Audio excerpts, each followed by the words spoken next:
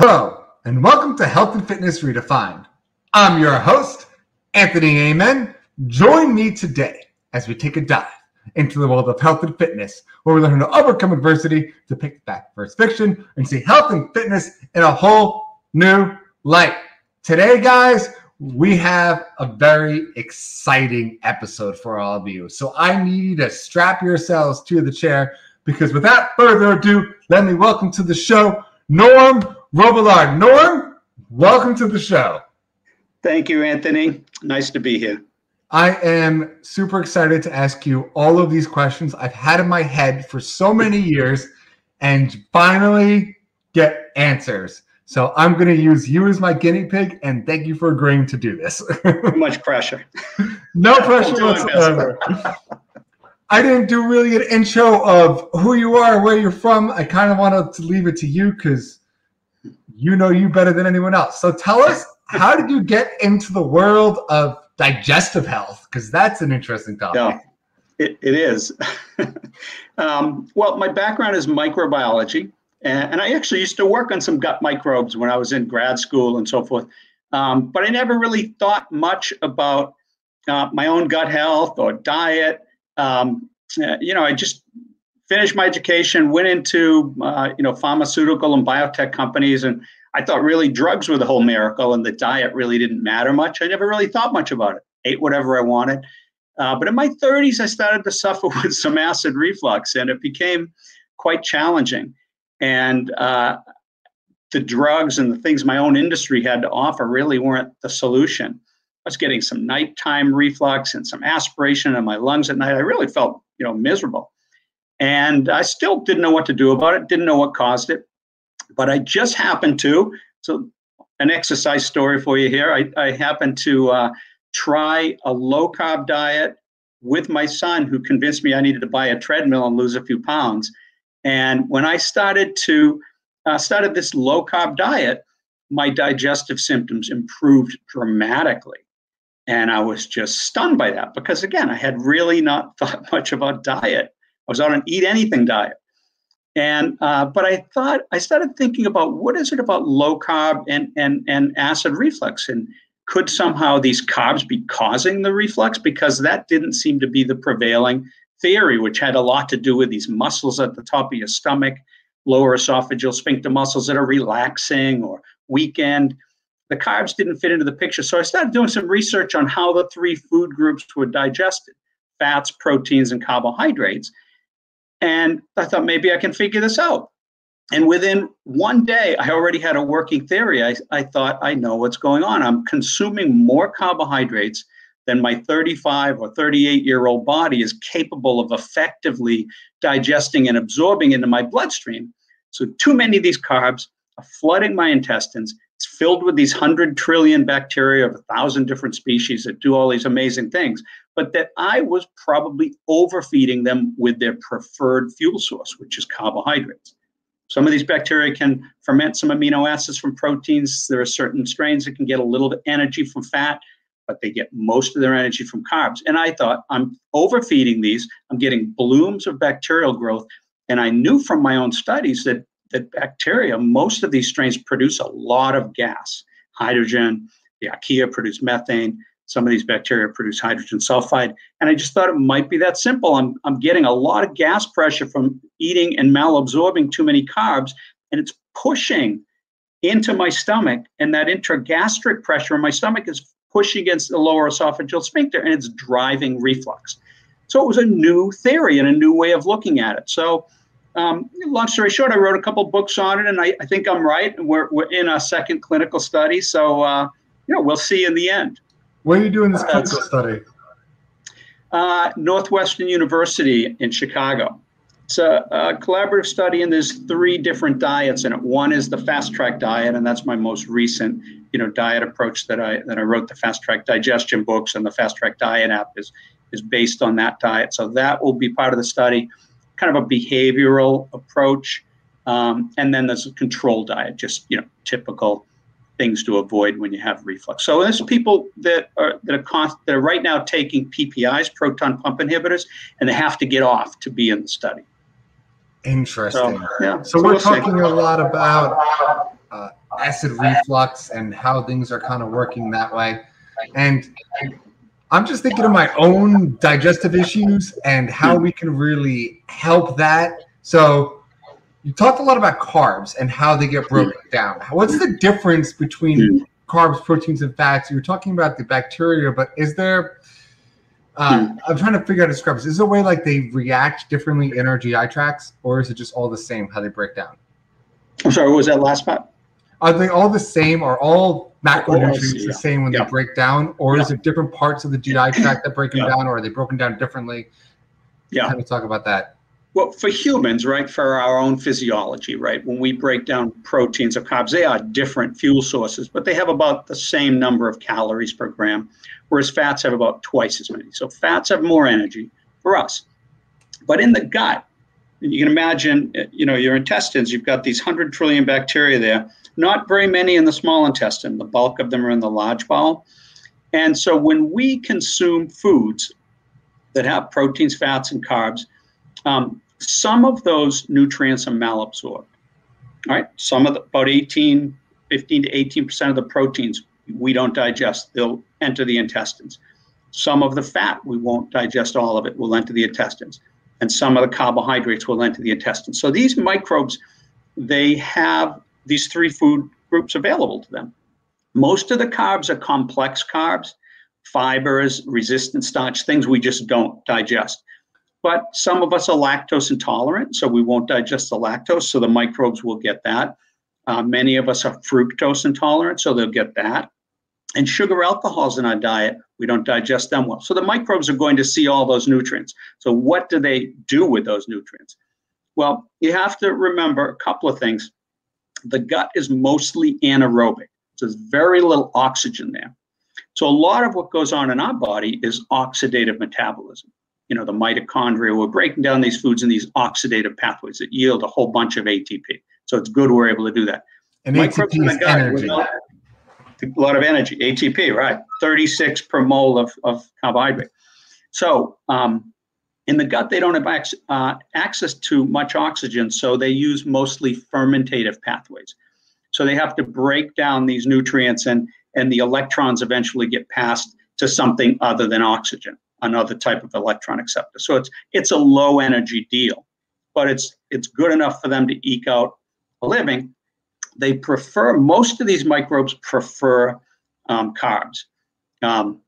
We can talk, if we have time at the end, about this Villanella atypica, which is perhaps will be the first athletic probiotic to improve performance. But anyway, most of them like the carbs for energy, and they produce these short chain fatty acids, butyrate, lactate, acetate, and those are fats that serve is that we can burn for energy. So the bacteria they're living on these carbs, they're producing these fats. We can use those fats, propionate we can use in our muscles, butyrate, our colonocytes that line our gut can use those for energy. So we're getting about half of the calories back from foods that we can't even digest, but the microbes are processing. So that's how it works. So these microbes are doing that, right? There's a survival advantage there. If we imagine in Paleolithic times, you don't have an animal kill and you start, you know, going around on your hands and knees and eating roots and things like that, that you'll have a lot of fibrous stuff that you can't process, but the microbes can't. So that fats they make is the difference between starving and not starving. That's why we've evolved with these microbes in our gut like all other animals. So that's the good thing. They also regulate bile levels, bile acid levels, fat storage, appetite. They even help control motility. So the microbes are doing all of these amazing things. Problem is when they get out of balance. I don't know. Did I answer the question somewhere in there? You went way into detail on that. Too much. But it's all good. More information is better. I know you mentioned, it's all right. I know you mentioned lactose. And I know a lot of people are lactose intolerant and can't digest any milk-based products. And I'm one of them. Okay. Yeah. So why is that the case? Do we have any research showing why a lot of us are lactose intolerant, or why even so few of us aren't? And is there any issues digesting lactose besides the constant GI distress that could cause from having too much over time? Yeah, you ask great questions. Unfortunately, every question you ask, we could spend the whole 30 minutes on, but there is a lot of research on that. In fact, when I was a postdoc at Tufts in Boston, my professor, Mike Malamy, worked on the original lactose operon at the Pasteur Institute. So I don't know if it says how old I am or how old he is, but his history goes back to working on the original, lactose gene in E. coli. But there's been a lot of work done in human lactase, right?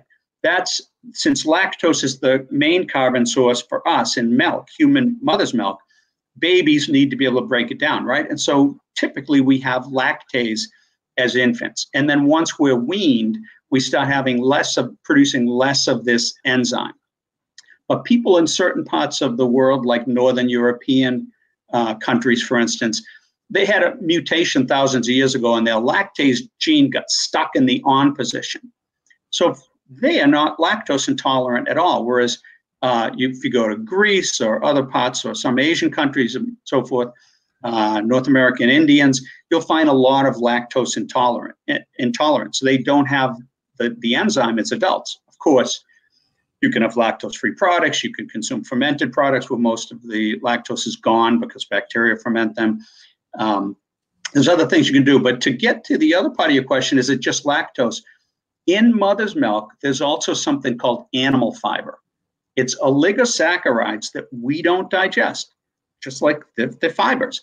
They're designed to feed the infant gut microbiota, mostly bifidobacteria and lactic acid bacteria.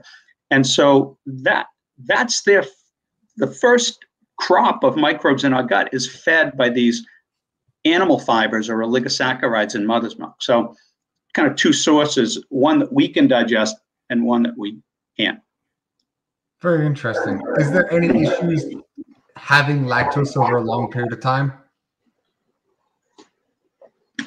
Consuming lactose when you're intolerant? Yeah. Yeah. Lactose it's a simple two sugar molecule, right? Glucose and a galactose. And all you need to do is chop it in half and it can be fully absorbed into your bloodstream and metabolized. But if you don't have lactase, you can't chop it in half, it gets stuck in the gut.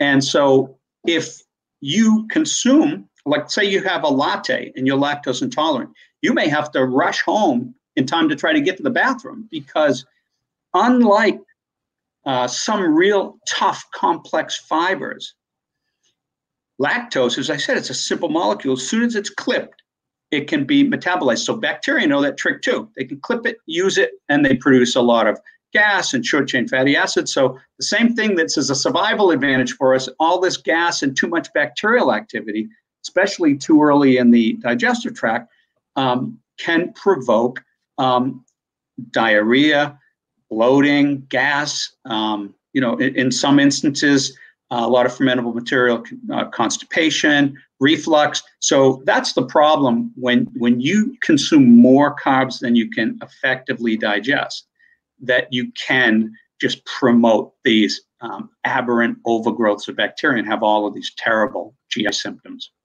Interesting. Speaking of GI symptoms, I think a big, I know there's no diagnosis, so technical diagnosis for IBS, and it's a diagnosis out of, well, it's not anything else kind of deal. So can you talk to us a little bit about IBS, different ways to eat for IBS? Because I feel like a lot of people have it, just don't realize it because they stress and get that GI issues or just certain times it just triggers and it's very painful. Yeah.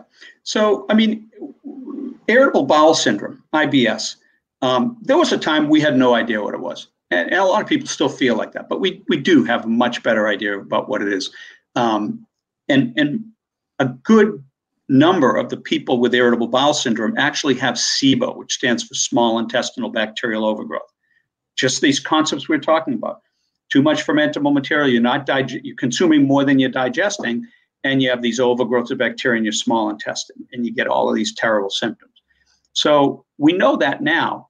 Back in 1950, there was a paper that was published that said IBS was like a mental health issue. And that was also back in 1949, a guy named Fraser studied malabsorption. He published a paper on SIBO, described it perfectly. Bacteria mostly originated from the colon, moving into the small intestine and competing with us for the nutrients. So it's interesting that within a year of each other, this guy figured out SIBO completely, but somebody else was completely misguided about IBS. But in the 90s, it all began to change. They started culturing bacteria from the small intestine and putting some names to some of these players. Mark Pimentel's group out at Cedars-Sinai and others really started to link bacterial overgrowth with IBS. So it's pretty clear that IBS involves either SIBO or other forms of dysbiosis. There's SIFO, small intestinal fungal overgrowth. There's IMO, which was newly broken out. It's an overgrowth of intestinal methanogens. These organisms are not bacteria, but they take the hydrogen the bacteria make and they turn it into methane. And so a lot of people that are constipated have high levels of these organisms and high levels of methane. And there's other forms of dysbiosis. So we're learning more about it, but IBS, it's becoming pretty clear. It's a situation with these aberrant growth or overgrowth of these microbes. And what kind of simple, we have a little bit of an echo, but it's okay. Okay. Maybe I can change my mic. It's okay. So what kind of little health advice can you offer? Like, as far as what we're eating, is this something that you want to eat a low carb diet on? Is this something that you should actually stick to the FODMAP diet to kind of figure out what your approach is? What's your opinion on that? Right. Well, the FODMAP diet is very well studied. So I think that they have an advantage there. The reason I developed the Fast Tract Diet differently is because, I agree that these FODMAPs, fermentable oligodimonosaccharides and polyols, sugar alcohols, are fermentable and can cause symptoms. I couldn't understand why some of the other diets didn't include resistant starch, because that's like a fiber, and fiber. And part of it is, the things like fructose and lactose and sugar alcohols, most people and most doctors are like, oh yeah, if you're getting digestive health symptoms from those foods, limit them in your diet. You don't need them, they're bad, they'll give you symptoms, limit them. But for some reason, resistant starch and fiber, there's many types of fiber, but we know they're highly fermentable. We know they can provoke symptoms, but they seem to be part of a health craze that, we're starving our microbes. We need more fiber. We need more resistant starch, whereas I don't believe that at all. Some of that may have come from, years ago, they thought fiber would prevent colon cancer, would feed the microbes, what were some of the other ones? Would help constipation. None of that turned out to be true. And there's pretty good studies that have looked at large populations of people that had colon cancer, find people before they had colon cancer. Fiber didn't seem to matter at all. There's a paper published in 2012, more fiber made constipation worse.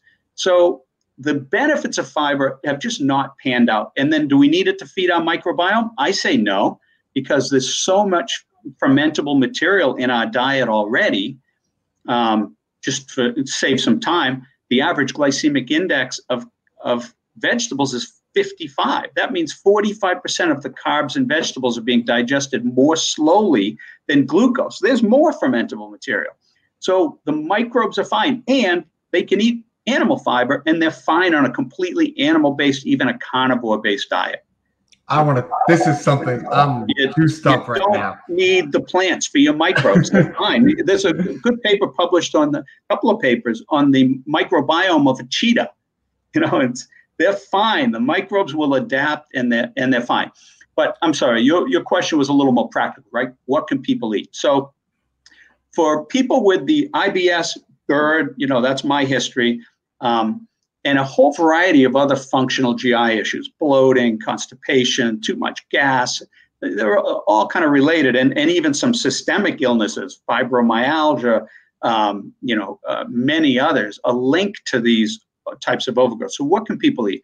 Well, if you go very low carbohydrate diet, that's simple, and it's very effective, right? For these conditions, for people that are okay, eating that way. That's one solution. As long as, if say like you're on keto, You can't start chomping on all of the Atkins bars that have too many sugar alcohols or eating too much fiber. So that's why the Fast Tract Diet targets these 5 carbs: lactose, fructose, resistant starch, fiber, and sugar alcohols. Those are the ones that are highlighted in the NICE guidelines, the European guidelines that look at Cochrane reviews and all that. It's highlighted in the textbook of primary and acute care medicine, that same 5 that I target quantitatively in the Fast Tract Diet. So the beauty of a diet like the Fast Tract Diet is that you can have all the animal-based foods you want, all the fats and proteins you want: eggs, cheese, meats, seafood, fish. There's no limits on those. But when it comes to the plants, then you do have to make some decisions, because some, like rices, have a lot more resistant starch than others. Like a basmati rice or an Uncle Ben's rice have a lot of resistant starch. It can give people a lot of symptoms. But a jasmine or a sushi rice has a different type of starch called amylopectin that's very easy to digest.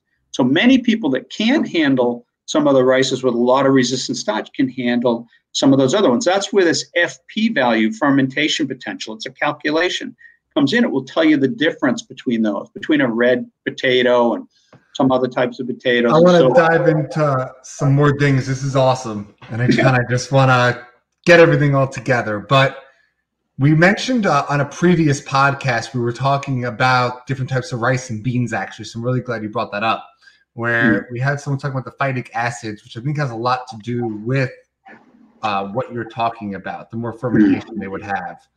And he mentioned very similar things and gave tips and tricks to how to go about prepping rice the day before, sitting it in water for 24 hours before you even think about cooking it, kind of deal. What's your opinion on that? Yeah. Well, so first of all, with beans, rice, other foods, right? In these plant-based foods, there's a book called Plant Paradox that really gets into that. Some of the anti-nutrients, some of these plant foods, phytic acid, lectins is another one. And so cooking well will take care of most of the lectins. So people don't need to be as worried about that.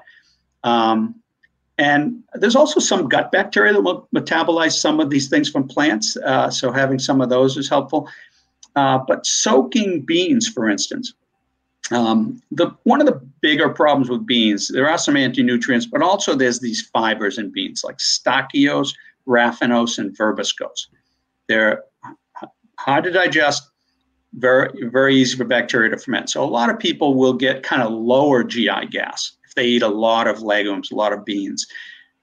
Soaking can help. You can, when you soak beans overnight, about 25% of these carbohydrates kind of leach out.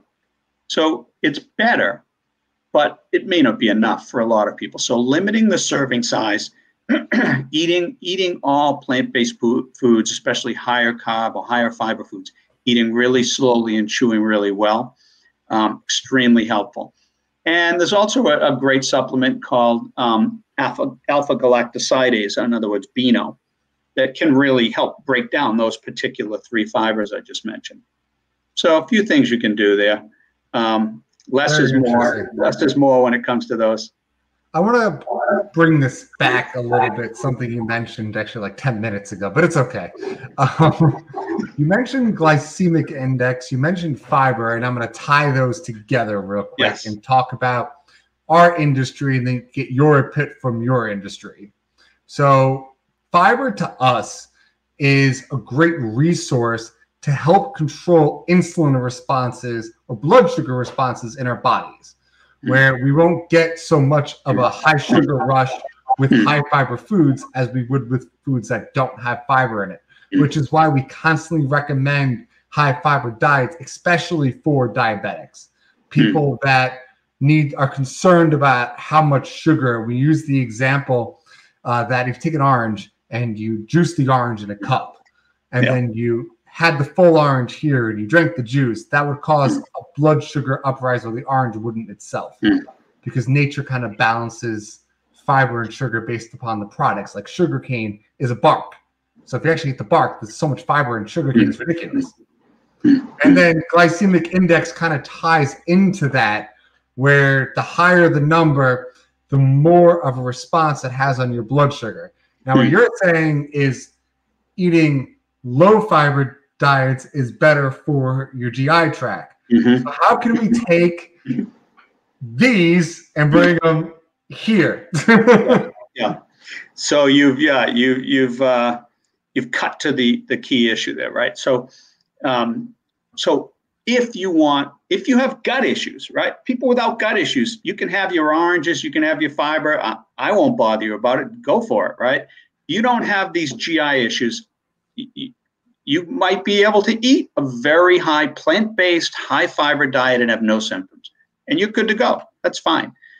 People with these GI problems, like myself, we have to be careful. And so I personally tend to be on more of a low carb diet because it's just at my age, I gain weight on high carbs. It's just a better fit for me in general. But the diet that I created is more flexible. So you can consume more carbs. But if you consume a lot of high carb food, right, it's safer for your gut to have higher glycemic index foods with this lower FP value. The two go like this. In fact, the FP calculation's basically a reversal of the glycemic index equation. Wow. Plus you have to add fiber and sugar alcohol. So I've reorganized that equation and added fiber and sugar alcohols to get this FP value, because we're interested now in not how many carbs are going into the bloodstream, although that's important to your question. We're interested in how many are staying behind, feeding these blooms of symptom-causing microbes, right? So that's why I did it. But yeah, if you eat 3 giant bowls of jasmine rice every day, you probably get, diabetes. You don't want that either, right? And so what are the solutions? You mentioned one. Okay, if I add a bunch of fiber, that might slow how fast this sugar goes into my bloodstream. Okay, that's one strategy. Using the glycemic index, eating low GI carbs, right? That might blunt my sugar response. The thing is, neither of those techniques or approaches is even close to the equivalent of just consuming less carbs. That's really the most powerful thing. Is just if you have issues with blood sugar, low carbs or very low carbs is the way to go. You might get an advantage adding some fiber. You might get an advantage on some low GI foods, but you're going to also run that risk of GI symptoms if you're susceptible to those. So it's a question of balance and individuals. It's different for different people. Yeah, great answer. Yeah. I'm going to ask you one last question that all my people who are bodybuilders just, I know, want me to ask. Then we'll tie it up and kind of end this out. But I need to know problems with protein when it's like high protein levels for GI issues, or is there any downside or upside of having a high protein diet? Because I know for us people trying to bulk on a lot of muscle, we need higher protein amounts. Plus, it satiates you a lot longer than carbs does. So, talk to us a little bit high protein diets and if there any input on that. Yeah, and it's an important but a challenging question. My best answer, right, is instead of eating super high protein. Of course, if I was in the gym every day with you, I might have a different take on things. But for most regular people, your body doesn't want that much protein, right? And so, but you can't consume a lot of of fat calories. So like on a ketogenic diet, you're 80 to 85% fat calories, right? Even though they pack twice the punch, so you don't need to have 85 grams more, 85% more calories of your calories there, but 5-10% carbs and proteins in the middle, 20-25%, right? That's the way a ketogenic diet is. It's high fat, and we know that works. But what you're saying is you have a different situation. You've got guys in the gym, they want to eat really high protein for whatever. Guys or girls, muscle recovery, whatever I use guys without sex attached. Guys, okay. They're all guys. But, so you want to eat high protein. So what could be going on if you're eating high protein and you're having GI issues? That's kind of your question, right? Or maybe, is there any long-term effects from it? Let's say you're not having GI issues. Let's say, is there a problem with your GI tract if you're just having 160 grams of protein a day? Yeah. Well, your body will have to process the nitrogen, right? Carbohydrates and fats don't have any nitrogen molecules in them. Proteins have nitrogen and carbohydrates and sulfur. You've got to process these molecules, and so you're going to get a lot of ammonia produced. Your body can take care of that, it can detoxify, but it is a load. You are going to have to do it. In terms of gut health, microbes also need some protein, and they can ferment many of the amino acids. Those 20 amino acids in protein, right? Many of those are fermentable. The bacteria can take in peptides, break down proteins, take in peptides or individual amino acids, and they can ferment those and get energy. And also it meets their own nitrogen needs.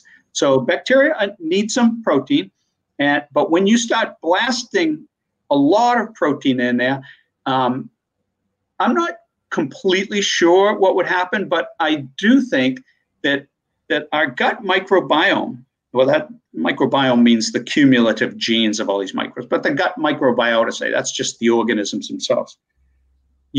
When you change the diet, they change, they adjust, and they shift based on the nutrients that are being supplied. And so if you give them a lot more protein, they are going to shift. You are going to get a community of organisms, an increased number of organisms that are actually adapted to doing well on proteins. Is that good or bad? And what's the limit? I'd have to poke into that one a little bit more. I think I have a new research study for you. Just add a little to your load, because something that I give a lot to, and it's a lot to your points, which I love, was I'm more of a high protein person because they wanted to disprove that protein hurts your livers or kidneys. That was always the point. Oh, too much protein hurts your kidneys. Has since been disproven. Having proteins and having them satiate you is way better of a dietary choice that I prescribe to people, because then they are limiting a lot of carbs. They're staying fuller because protein keeps you fuller than carbs, still getting their fats in, but now I don't have the issue of people telling me that they're eating bacon for breakfast and just using butter to cook it. Like, that's the issue I've always had with keto diet, where people are like, then you have cholesterol issues, because they are able to show that fats are directly related to high cholesterol. Your saturated fats, not your unsaturated. No. Yeah, crazy. That's brand new. Like, I was blown away. They showed dietary cholesterol had no impact in your blood, so it doesn't cause an increase. Hence why eggs are healthy. You're saying the opposite. Yeah, fats and cholesterol, right. Most of our cholesterol in our bloodstream and our body is produced by our own bodies. So the dietary fat and cholesterol just doesn't have a big impact. But the fats, the saturated fats, have shown to give an increase with cholesterol, which blew me away. Where high unsaturated fat diet has shown the opposite. So those suffering with high cholesterol, minus genetically, because that's body produced. For the complete answer, I defer to like Nina Teicholz's The Big Fat Surprise, a great book. But there are a lot of challenges. First of all, this idea that saturated fats don't belong in a healthy diet. I believe they do. I think there's a lot of evidence they do. So we can agree to disagree on that. But the idea that they are turning into the cholesterol, first of all, people on low carb, high fat diets, for the most part, their blood fats profiles are great. And then there's the other argument that says, even if your LDL cholesterol goes a little bit higher, if it's because you just started a diet and you're losing some weight, that your own body is releasing it. That's where that's coming from. And then LDL cholesterol, which is a calculation, not even a measurement, by the way, correlates quite poorly with cardiovascular risk. But you know what will give you a lot of cholesterol, and you know what will give you a high cardiovascular risk? Is a real high carb diet or diabetes. And your body takes these carbs that it doesn't use because you're sitting on your couch, and the glucose goes into the cells and they turn it into fat. Yeah. And so you know, these questions and debates are much more than we have time for, and that's not really my main focus, but those are the circles that I run in. So maybe we could have more discussions and kind of iron it out. Norm, I appreciate this so much. Like it's a lot of insight, and I love this because it shows how much health and fitness changes every second. I can't even say every day. Every second, our fields are just change. And it gets confusing. Yeah. So I really appreciate it. But I wanted to just kind of summarize the Fast Tract Diet. I want you to dive into that a little bit, how you promote it, and just give us the input and details on all of that. Yeah. So as I mentioned, it's a quantitative limitation of 5 different types of carbohydrates in any food, right? Fructose, lactose, resistant starch, fiber, and sugar alcohols. You don't want too many of those if you got gut issues. They're very fermentable. So you use the FP calculation to do that. Now, in the Fast Tract Digestion books, there's one on IBS, there's one on heartburn, and in the Fast Tract Diet mobile app, most of that work gets done for you. There's tables with all these foods and what these FP values are, which are basically in grams. And so when you make your meals in the app, say you're just adding foods and you're saying, I want a cup of this and I want a tablespoon of that, it will calculate all these points.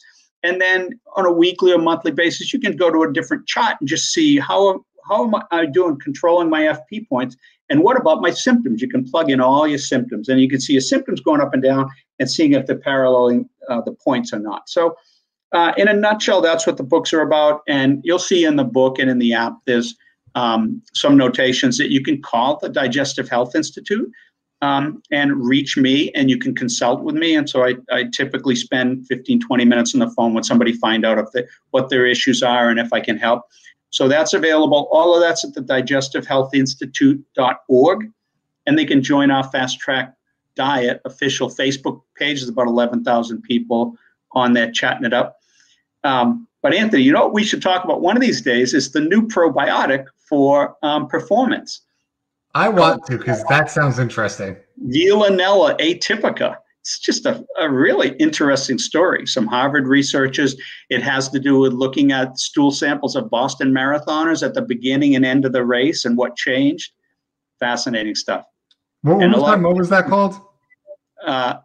It's Veillonella, Veillonella, Veillonella atypica, like atypical. Norm, I'm having you back on one of these days when we're talking about this. You know what else we could talk about? Exercise-induced gastrointestinal syndrome. So you got functional GI issues, but this syndrome is in people that are extreme athletes.